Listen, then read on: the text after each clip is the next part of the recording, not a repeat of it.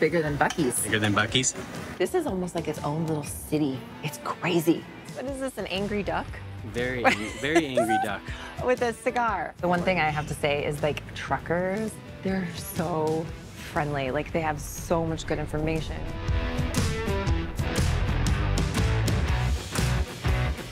After saying goodbye to our friends in last week's episode, we headed out for our next destination to visit family in Nebraska.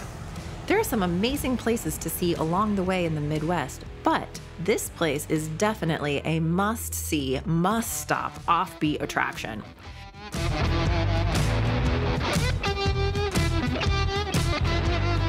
There are not many places that can boast the title of world's largest. So stay tuned as we find some interesting amenities at the Iowa 80 truck stop, which is truly the world's largest. Ah, the smells. All the smells. I'll just make sure they know Alaska was here too.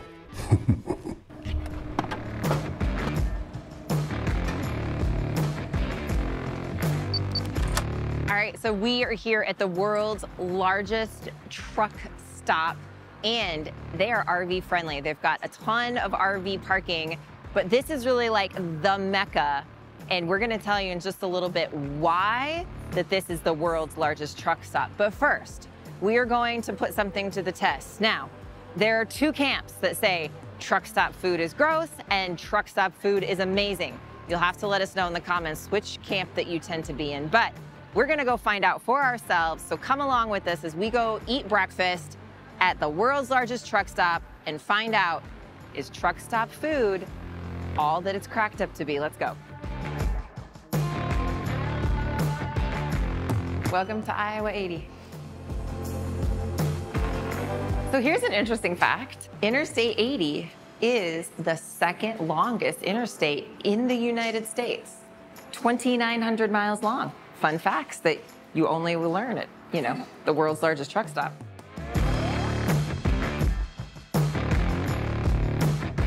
Oh my gosh, they're 58 bucks. These are fish flip-flops. Fish fluffs, just fluff. You could walk on the grass all the time with your grass flip-flops right here. Oh my gosh, I think I need some of these. I know, okay. Are you seriously gonna get it? We're seriously getting distracted though. Yeah. I'm starving, so let's go find the food. We haven't even had our coffee yet. I know, that's the problem. Look at this one. It's like a hedgehog. How much is it? I don't know. $8.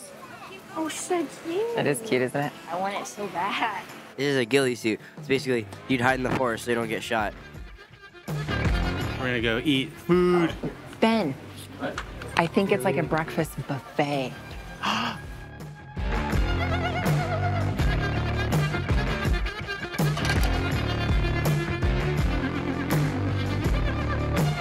It's bigger than Buc-ee's. Bigger than Buc-ee's. And Gravy.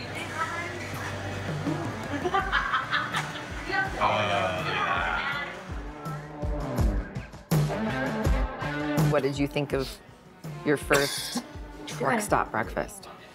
You know, my first truck stop breakfast, well, the price was right, so I can't complain about that. So what was the price? It was $12.99, right?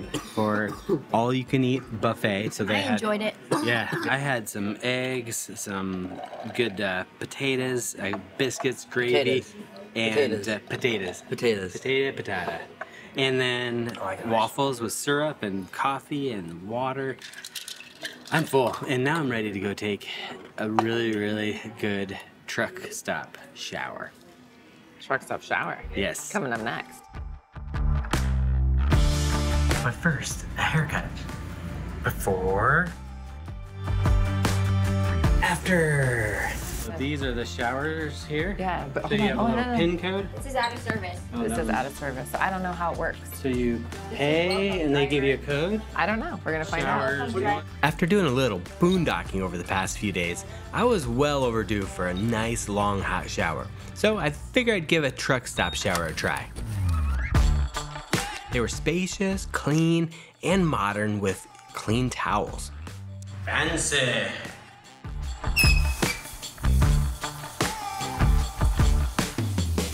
As we were walking through the store, we saw a lot of truck accessories and trucks.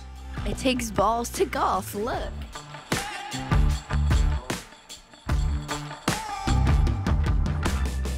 Sure does.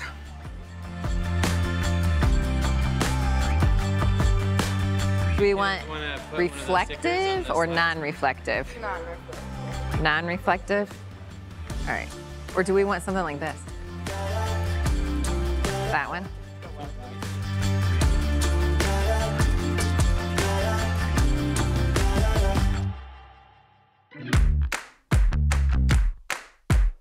What's in the back?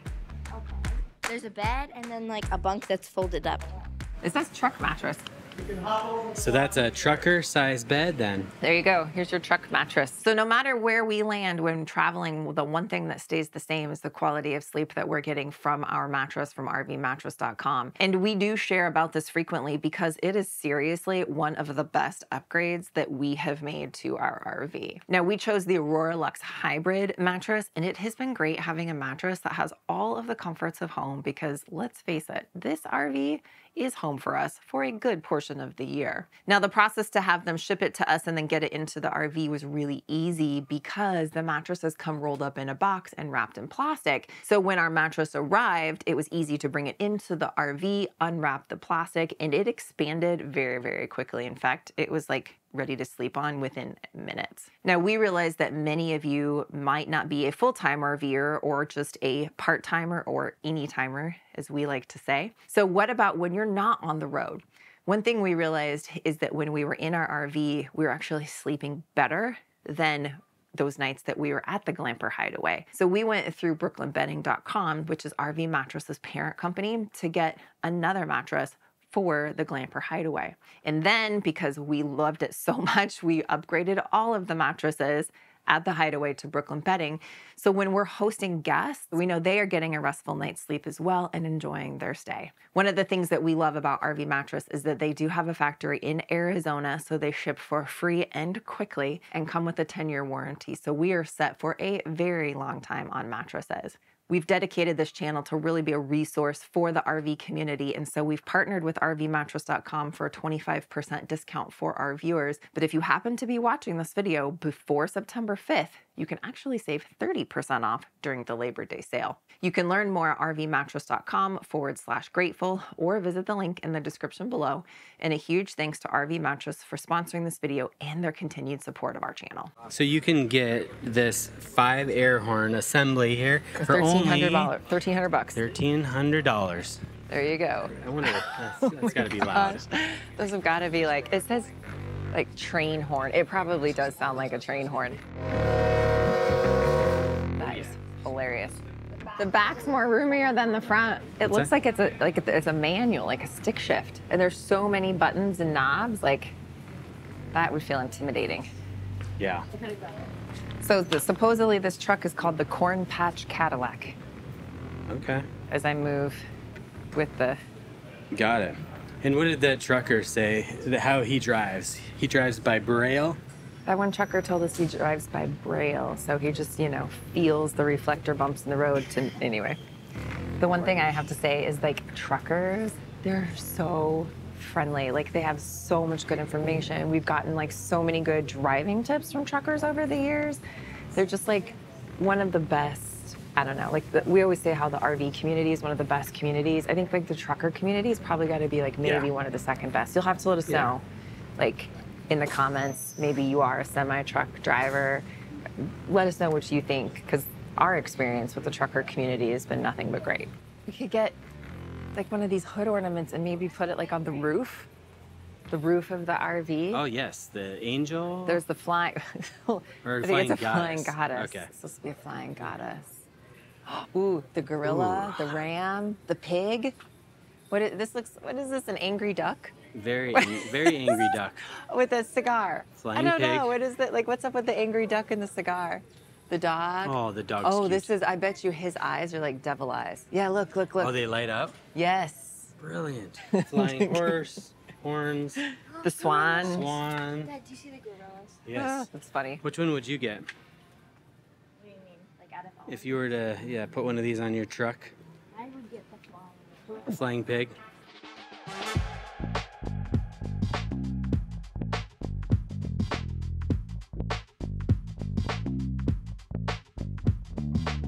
Arm blaster or glute kicker.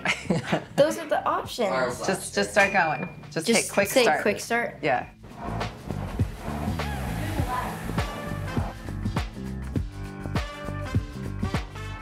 $220. Woo! I got the camera though too. We're coming off of 4 days of boondocking and the laundry is so piled up right now. I could get it done a lot faster if I could use a couple of these machines. I could literally just knock it all out like at once. And then after that, maybe we'll check out the pet wash. I don't know, there's just so much here. The dentist, they have the barber shop, they have showers, they have laundry, they have the dog wash, the restaurant, all sorts of different restaurants too. It's not just the sit-down restaurant. They've got a whole bunch of restaurants downstairs, coffee, you name it. Like this is almost like its own little city. It's crazy.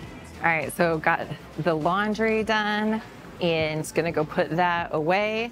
And then I think we wanted to weigh ourselves on the cat scale before we head out. So like, it is really easy to spend a ton of time here. It is already almost 2 o'clock in the afternoon. So we've literally been here almost all day long. It's time to get back on the road. So I don't know, let's go weigh ourselves. We haven't weighed ourselves in a while. Let's make sure that we haven't gained weight.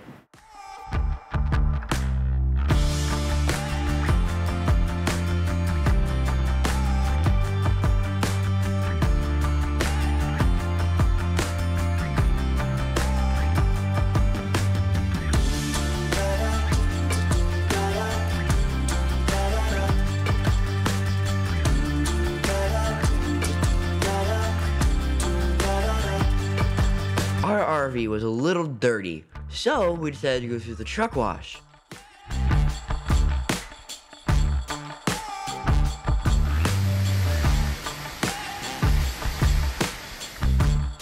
The employees were really friendly and they were hardworking.